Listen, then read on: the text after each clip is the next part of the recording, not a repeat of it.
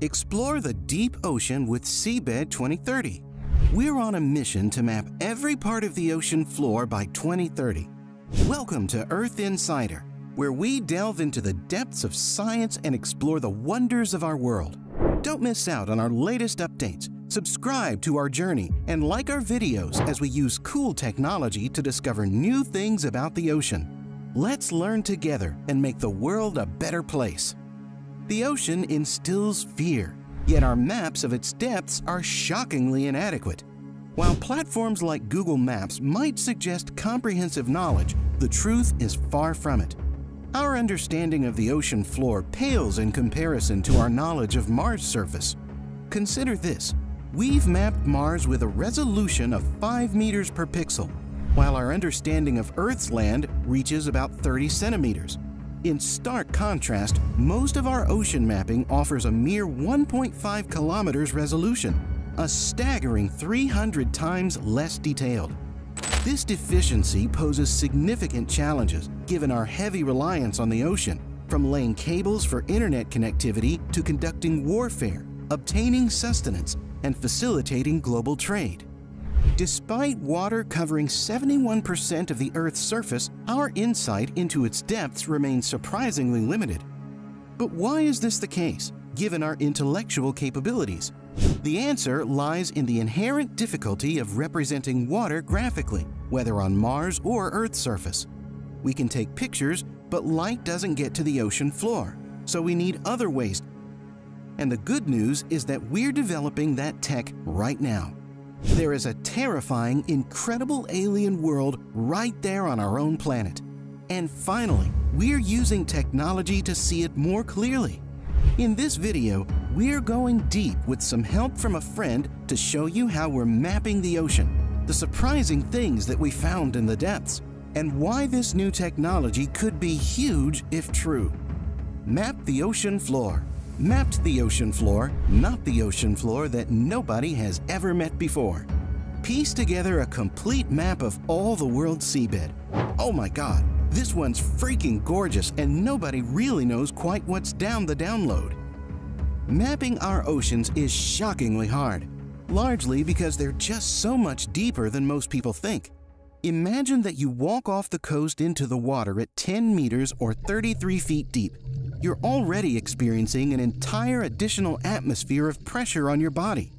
At 214 meters, you're passing the verified record for a human diver with no equipment, and it's quickly getting darker and colder. At 828 meters, you're the depth of the tallest building on Earth, the Burj Khalifa. And 1,000 meters down, the world is unrecognizable.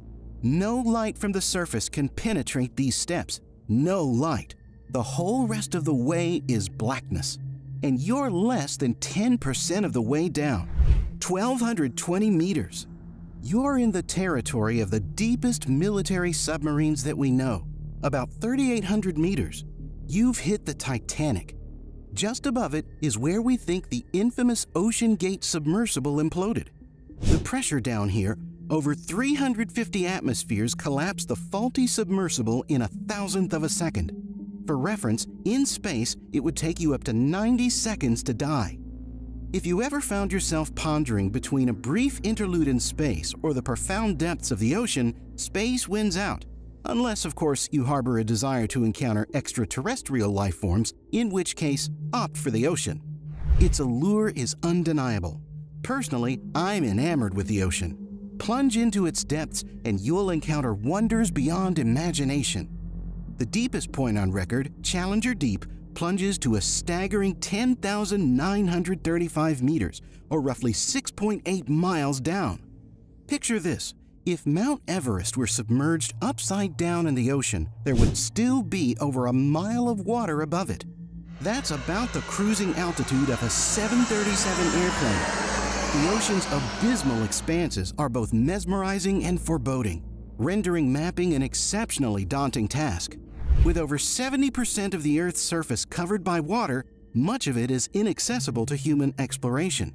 The ocean remains a realm of mystery and marvel. It's the last unknown place on Earth. When I look at Google Maps, I can see what looks like a topography of the entire ocean. But if we haven't mapped the ocean in detail, what am I actually looking at? We don't have good maps of the global seabed. What quite a lot of those maps have been derived from is using satellite gravity data. That's Steve Hall, marine scientist and ocean mapping expert. He told me that because light can't penetrate past a certain distance, satellites use a method that totally blows my mind and has changed how I'm going to look at the ocean forever. Okay, here goes. The surface of the ocean isn't flat. It is ever so slightly the shape of what's below it. Yeah, the gravitational field of the Earth isn't exactly constant. So if there's a deep trench, there will be ever such a slight dip down in the sea surface above it. If there's a mountain, there will be ever such a tiny bulge to create some of the topography that you see on Google Maps. We're using satellites to send radar pulses down to the surface of the Earth, measure the height of the water in different places, and then estimate the shape of the ocean floor. The next time that you take a look out across the water, just take a second to appreciate how absolutely bananas this is. But this radar and the ocean surface technique doesn't give us a very precise view of the seabed. We still need to fill in a lot of detail. So you're looking at a pretty good approximation of what the shape of the seafloor is like, and a lot of that has been put together by good quality but educated guesswork. For example, see these bumps and ridges right here? We know that those are underwater mountains, but if you try and zoom in, it gets blurry. Now back to that other way of mapping the ocean. In 1913, a German investor created a device that could send acoustic waves into the water and record the time that it took for them to bounce back.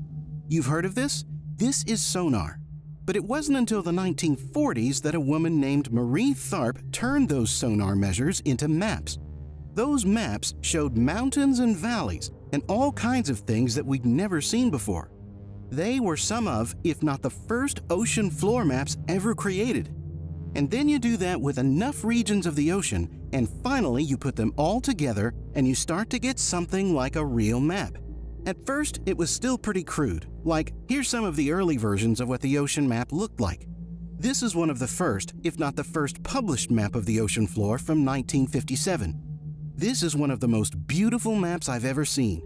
This one from 1977 is considered a work of art. I mean, look at it. As beautiful as all of this is, a lot of this was like filling in the blanks. And that's a problem if you're trying to get a, hyper-realistic map of the ocean. So they needed a better way. I just love these. Marie Tharp's maps were so beautiful, but like Johnny showed, there were big parts that they had to essentially make up. Marie Tharp was using data from those narrow lines of sonar from old shipping routes. Today, we still use sonar to map the ocean floor. But instead of sending a few beams down, sonar devices send thousands in a fan that can span several kilometers. This is a really big deal because it makes it possible to map much larger areas at a time. You remember this blurry part of the map. Researchers just gathered sonar data for that part of the ocean, and now we can see it in much more detail. But we still haven't done that for most of the ocean, and we need to step it up in part to better navigate the deep ocean, to do things like lay internet cables, but also to save lives by better predicting tsunamis and storms and sea level rise, or to use the ocean for new kinds of renewable energy, or because in a crisis, you really need a good map and a whole new mountain ranges and valleys. And things were discovered in the search for MH370 that never showed up on a map. People thought, well, it should be really obvious that there's a plane on the bottom because it must just be a flat, boring surface. It turned out to be, deep ravines and crags and mountain peaks where you can easily hide a Boeing 777. Enter an international group of ocean avengers named Seabed 2030. The goal of Seabed 2030 is to map the entire ocean floor in detail by 2030. So instead of a resolution of 1.5 kilometers, they're trying to get even with the most unknown areas mapped down to a resolution of 800 meters and higher traffic areas mapped down to only a few meters. Nobody's done this before, but Seabed 2030 is different in two key ways. First, they're getting data from new sources. Basically, everybody from oil and gas companies to environmental groups to militaries with some caveats. The Russians are never going to give us their high-resolution map of the approaches to Murmansk Harbor, and the Chinese aren't going to do the same with their approaches to Qingdao. and we wouldn't expect them to. But what we would expect them to do is if they're able to say, we're willing to let you have a map which is accurate to maybe 100 meters, and that's great. It's still giving us a much more detailed map than presently exists. Next, Seabed 2030 is harnessing data from state-of-the-art ocean technology utilized by numerous organizations. Currently, 2 developments are particularly captivating. Firstly, there's what I like to call the rise of the robots. Unmanned underwater vehicles, or autonomous underwater vehicles, are revolutionizing exploration of underwater marine environments. Picture it as akin to mowing the lawn underwater. These robotic ships navigate back and forth methodically, collecting data that would be tedious for human crews to gather. Yet, for the robots, it's all in a day's work.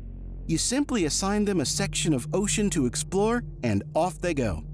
Alongside this robotic fleet, I anticipate advancements in their intelligence, enabling them to identify and investigate intriguing phenomena with greater precision. The progress is tangible. Initially, when the project commenced, detailed maps covered only 6% of the ocean floor.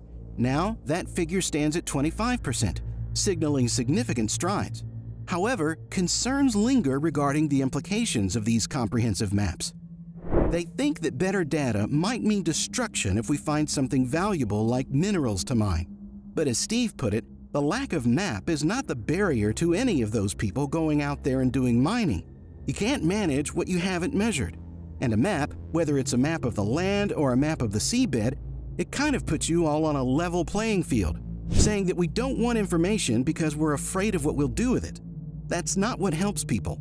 It's our responsibility to use what we learn wisely. I think that we can't be afraid of knowledge for fear of what we'll do with it. Humanity's ability to map our environment has always been our first step to understanding it and hopefully using it for the better. Right now, we're exploring one of the last unknown places on our planet. That's awesome to be able to do together as a species. I think it's kind of like I think about the International Space Station. Countries at odds over all kinds of political ideologies, working together for the sake of exploration and science. It's inspiring. The ocean is terrifying and beautiful and immense. And we are these hairless monkeys incapable of diving by ourselves 1% of the way down, who somehow, through our technology and our curiosity and our grit over hundreds of years, are finally now being able to see and be a part of a different world. I can't wait to see not just what it looks like and what we learn, but what we build with that knowledge to continue to push our world forward. That would be truly huge. Thanks for watching. Don't forget to subscribe to my channel and hit the bell icon to stay updated on future videos.